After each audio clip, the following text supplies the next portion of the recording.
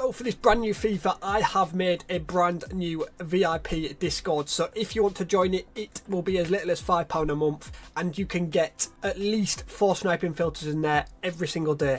Especially for the first few months of FIFA, I think it's going to be very, very worth it. You'll make a lot of coins, and it's a good alternate to buying FIFA points. Here's a quick insight of how it all works. So if you join the Discord, as you can see on the left hand side, there's higher budget filters, there's mid budget filters, and there's also lower ones, and there's also filters that work all year round, so I cover all different budgets. So if you're interested, there'll be a link in the description, and if you have any questions, do leave them in the comments. And if you're wanting pack pulls like this, come on!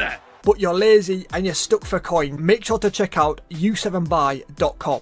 They sell cheap and reliable FC24 coins, and if you use code MUZZ at checkout, you will get 5% off. All the links are in the description. Yes guys, and welcome back to a brand new video. Today we have got the Bundesliga Player of the Month, Undav. He doesn't look the best card, and he is 50k, so it's quite expensive to be fair. It's got quite a lot of downvotes. It's got 72% downvotes, which is not the best. Same with the other SBC. I mean, both SBCs released today don't seem the best, to be honest. Being only 87 rated as well, EA could have made him a couple ratings higher. That's the problem with the game right now. Like, the power curve's so high, and 87. I mean, if you made that a gold rare card, would that be usable a couple months into the game? Never mind in February. Probably not.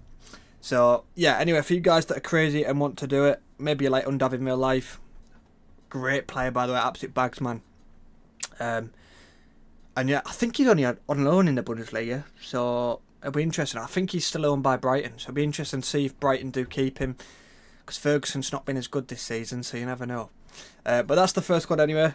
While I'm talking, just pause it there and buy the players. It's mainly 83s. 83s are real cheap, so about 9k for that squad. And then the second squad, the inform's going to be the main thing you've got to buy in this team, but the rest of it is pretty cheap. So yeah, let me know your thoughts on the card. Will you guys be doing him?